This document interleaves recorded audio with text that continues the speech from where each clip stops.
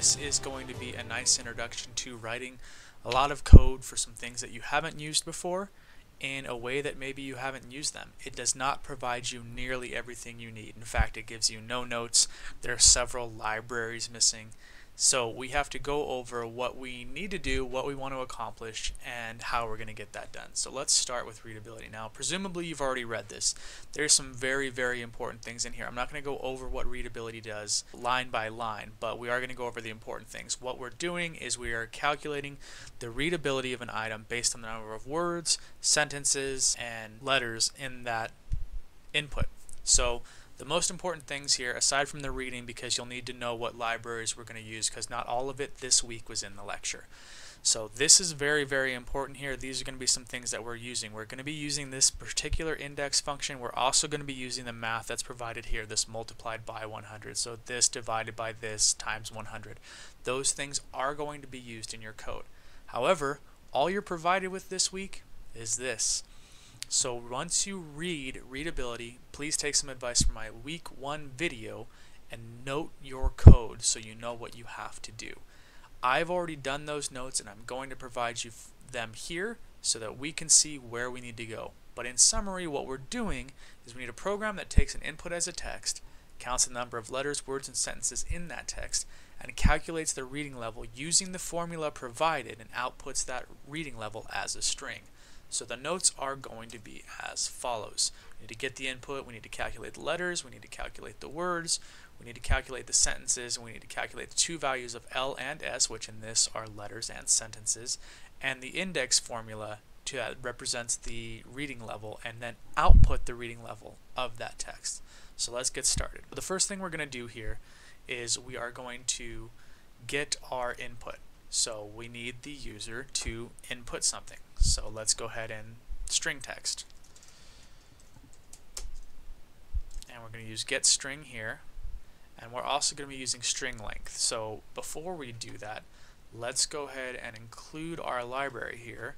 We're going to need to include, and we're going to need string.h because we won't be able to do these functions without them. So string text is equal to getString, and it's going to say text and space, and that will prompt the user to input whatever text it is they're going to input. Then we're going to calculate the letters and words in a text, and we're going to loop through it and check if it is a letter and plus plus and whatnot. So we're going to set up the parameters for that. So we need int for letters.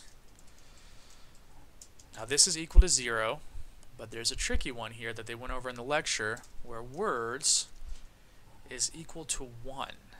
And once we start calculating the words, I'll explain that when we get there, but that one's really important to know. And sentences is going to be equal to 0 as well.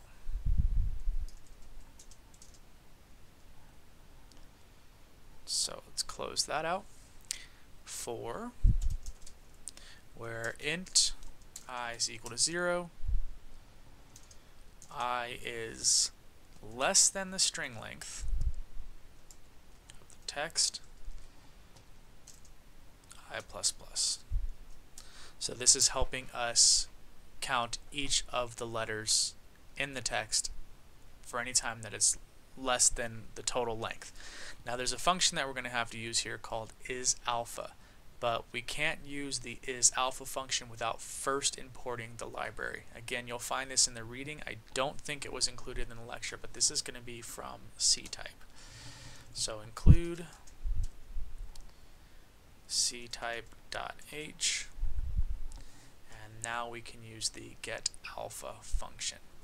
I wrote this code previously using the ASCII table where I was looking for things between 65 and 90 and 97 to 122. However, I found the easier way was to include the ctype.h and use the isAlpha function. It's actually much more convenient. So let's go ahead and get this loop opened here. And we are going to put this one here. So if isAlpha, which we can now use text of I, and then we're going to do letters So this is just counting the letters, right? Plus plus. So that is the solution to counting the letters. And actually, let me go ahead and space this out so we know what we're doing better there. And we're going to do the same thing to this. So the next one is to count the sentences. Now, the lecture went over that there's really no way to count the sentences, right? What you have to do is you have to count the spaces between the words to count the words. And I apologize, I didn't mean sentences, I meant words. So what you do is, in order to count the number of words, you have to count the spaces between two words. But the reason words has to start as 1 is because there's no space between the first word, and there's not going to be a space between the last word and the punctuation ending. So in other words, if you have the sentence, this is, that's 2 words. But if you don't start at 1, it's only going to count 1 space, and it'll tell you that there's 1 word. So you have to begin this one in the declarations here as 1 to make sure that you're counting right. That way it counts this is with 1 space as 2 words. So that's why you got to do it that way. So let's go ahead and do else if text I equal, and we're just going to do the space. Oh, just 1 space there. And that's how we're going to count spaces. And once we do that, it's going to count words plus plus. And finally, we are going to count the sentences. Now again, not really a way to particularly count the sentences, so the only way to do that is to count what sentences end in. So we're going to use another else if here. Else if text I is equal, and we're going to use the period as one indicator, or text I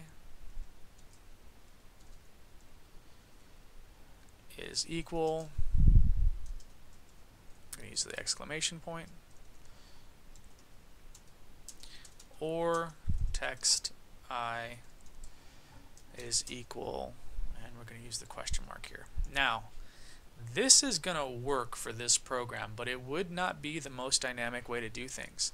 Some languages, like Spanish, will begin and end in a question mark, and one of those will be upside down. So this will work for this particular program, but is probably not the best functionality long term.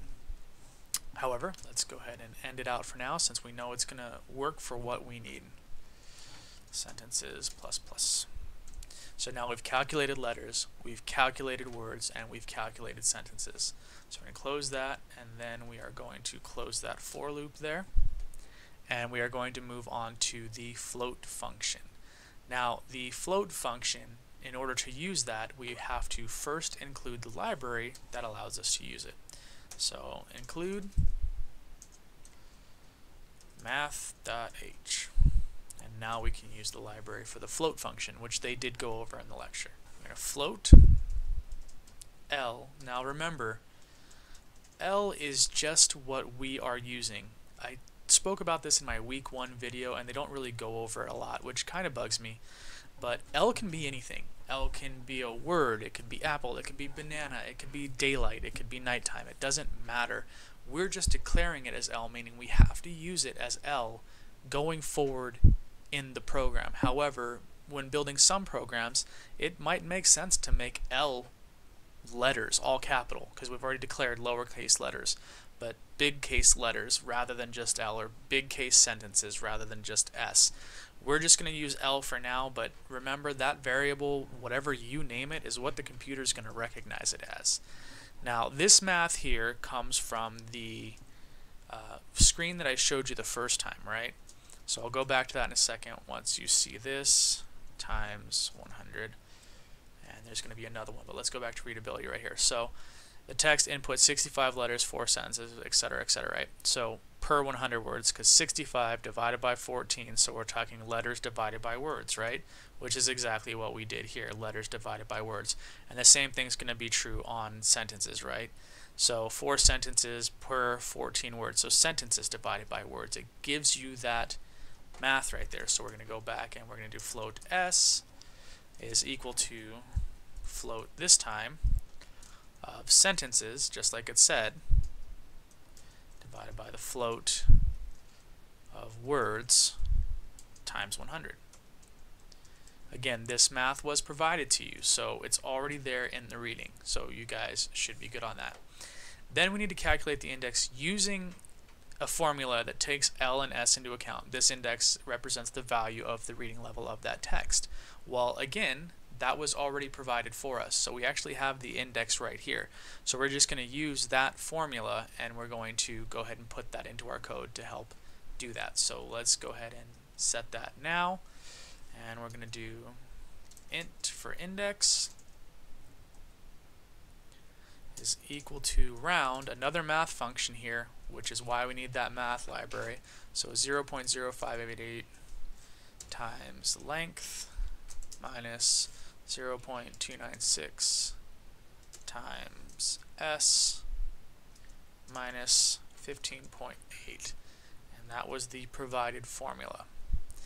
So then we need to output what the reading grade level is. So let's move that down there and begin our if loop. We should have an if, an else if, and an else, right? Because we are only doing before grade blank, grade 16 plus, and then grade blank, right? So let's go ahead and get those in there. So if the index, the formula above, is less than 1, then we need a printf function here.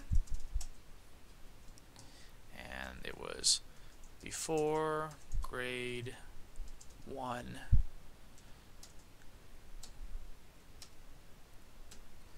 perfect, so that covers that one. And then we are going to get our else if the index is greater than 16, we need a new printf, and then it's going to be grade 16 plus backslash n, end quote. Let's put that quote there where it belongs. And our final function should be else printf grade %i backslash n of the index.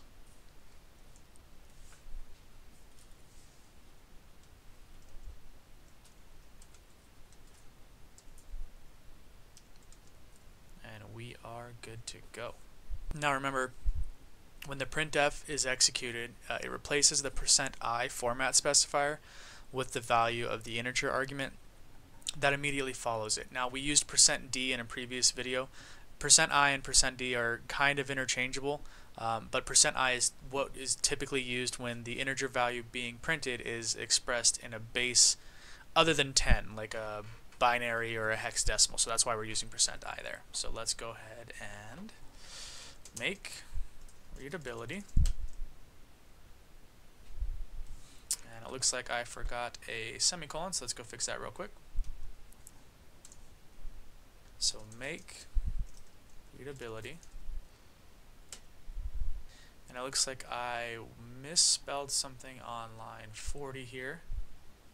Yes, sentences. So again, these things are all going to make or break you. But luckily, when you try and make it, it'll tell you to fix it because it's broken. So make readability.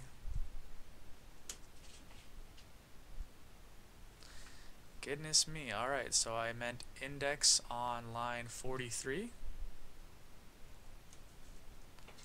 That's what I get for out-typing my brain. Make readability.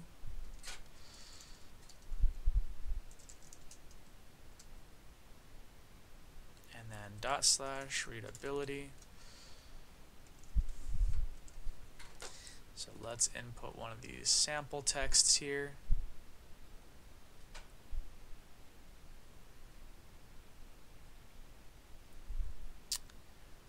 Let's go with grade 10 here.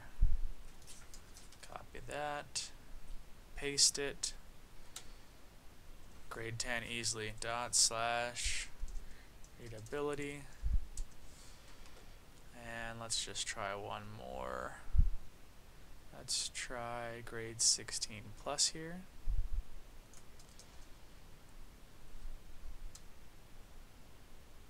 Perfect. Alright, so we're going to go ahead and check style real quick.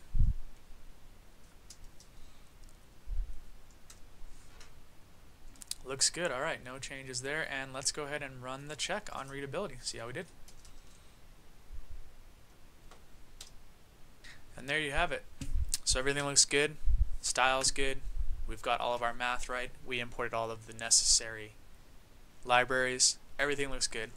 Guys, if these videos are helping you out, remember, like, share, subscribe. If you have any questions about any of them, go ahead and drop them in the comments. I will respond to those and keep these things going and keep them updated. I appreciate you. Look forward to seeing you on the next one.